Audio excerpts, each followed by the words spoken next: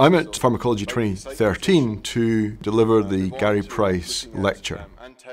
I received an email from Dr. Alan Hudson inviting me to give the Gary Price lecture this year, and I have to say I was really quite taken aback. I was thrilled, delighted, and somewhat shocked, I guess. I didn't know Gary, but reading his work, I actually saw there was some parallels in terms of his interest, although in G protein coupled receptors, to my own interest in sort of quantitative receptor pharmacology. So I hope that my lecture is fitting in that respect in terms of its content and the direction that I've taken within my career.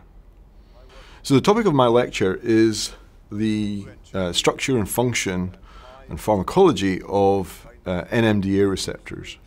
NMDA receptor is a subtype of ionotropic glutamate receptor, and glutamate is the major excitatory neurotransmitter found in the brain. NMDA receptors in themselves have a lot of peculiar attributes, and they are implicated in a variety of both physiological and pathophysiological functions. For example, in early development, they're critical for synapse formation. So my lecture touches upon how we can use certain ligands to try and identify different subtypes of NMDA receptors, of which there are 4. And then in terms of diseases, NMDA receptors have been implicated in many diseases of the central nervous system, degenerative diseases, neurodevelopmental diseases. For example, NMDA receptor hyperfunction is thought to play a role in schizophrenia. And in cell death, excessive activation of NMDA receptors causes neuronal death. So for example, during ischemic stroke, there is a large release of glutamate. Neurons are killed essentially by excessive glutamate receptor activation, or NMDA receptor activation.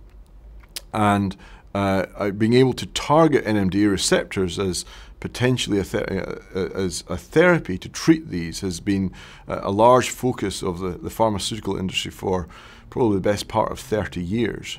I'm afraid to say that that particular strategy in terms of antagonizing the receptor has not been proved efficacious in developing therapeutics, although what my lecture deals with is alternative approaches to understanding the role and where targeting could occur, and rather than at the receptor level, at downstream signaling pathways involved in NMDA receptor activation. So the overall topic kind of fits very nicely into a sort of structure, function, and potential therapeutic benefit of this particular ion channel.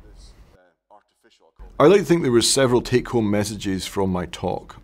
The first of these being how we can study the activation of NMDA receptors and how their activation is controlled, and what we can understand about the role NMDA receptors play from understanding the activation process.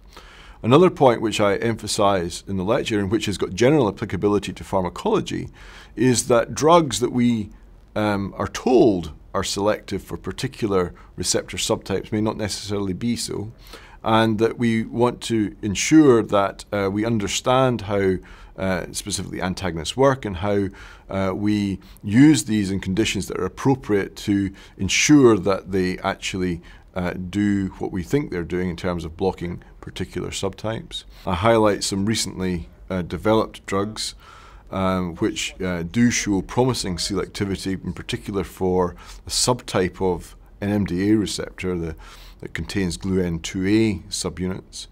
And then I bring it together by trying to relate the structure and function of NMDA receptors by looking at talking about a paper we published with colleagues at Edinburgh University, notably Giles Hardingham and Seth Grant, whereby we swapped the carboxy terminal domain of gluN2A and gluN2B NMDA receptor subunits and showed that it was the nature of the carboxy terminal domain that determined the response to excitotoxic insult, and therefore offering insights into how targeting NMDA receptors need not be at the receptor level, but rather downstream signaling pathways could be potentially a therapeutic benefit, and that indeed has been developed further.